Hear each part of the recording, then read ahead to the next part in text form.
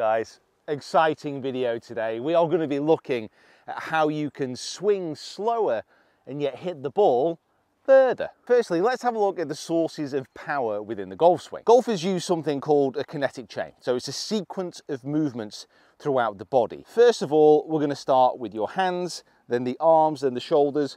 They turn the club away. This is powered by a twisting of the torso and a turn of the hips until we reach the top of the swing, but here's where the magic happens. This sequence is reversed. So the lower body starts to move towards the target, power being drawn up through the feet, through the legs, through the hips, through the torso, until finally impact is delivered with the hands. But what's great about this is the majority of that power is initially drawn up from the feet.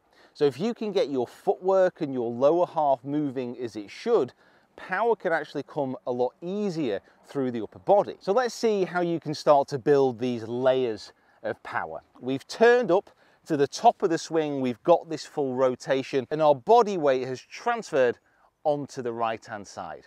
What I'm going to be focusing on here is shifting the weight and getting my hips moving left towards the target, right if you're a left-hander, and then starting to rotate and turn and getting this left leg to straighten. And you'll notice here, as I make that shift and as I start to make that turn, the upper body is naturally beginning to follow and naturally beginning to turn.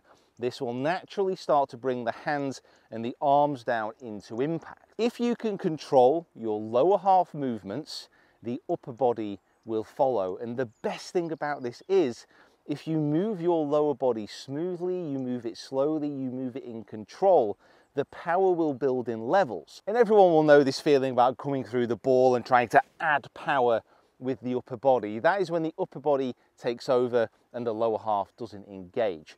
So what we're going to be focusing on is moving to the left-hand side. This isn't a slide, it's a transfer of weight, and then turning, making sure those things are working slowly and the upper body is coming through afterwards and along for the ride. So this is the look that you see in some of the very best professionals, some of the best amateurs that you might play with, who hardly look like they're trying. They're not hitting it hard, and yet the ball is going miles. They've just managed to get their sequence working in order. So I'm just going to focus here on those lower half movements, the shift and the turn.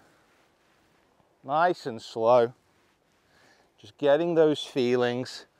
And all I'm going to do is I'm going to speed this up a touch, just let the upper body follow.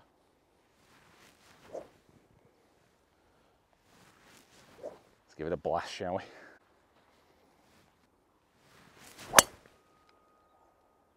we? To be honest, the hardest thing about this is having the patience to work the lower body and to wait for the upper body to become involved rather than trying to force it with the hands and the arms. So guys, if you want all the information, take a screenshot now. And also, if you want more information and more help with hitting those big, powerful drives, make sure you check out these driving videos here. And what an incredible backdrop this is, by the way. It's easy to hit good drives with that in the distance.